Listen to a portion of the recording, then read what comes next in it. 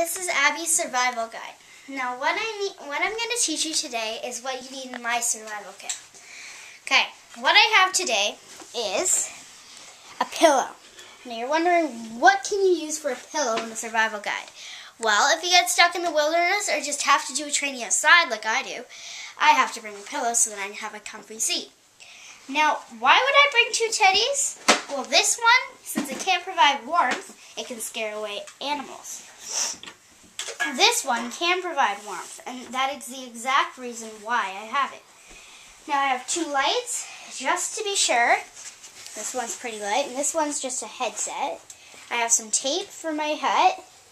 I have some mini stick poles, a lantern, and some hooks, and two nets and a bag, and 3 blankets. Now I need all this. Oh, and a need all this because I'm going to be showing you what I had to encounter today. I'm going to show you a practice on my bed. Alright, let's go.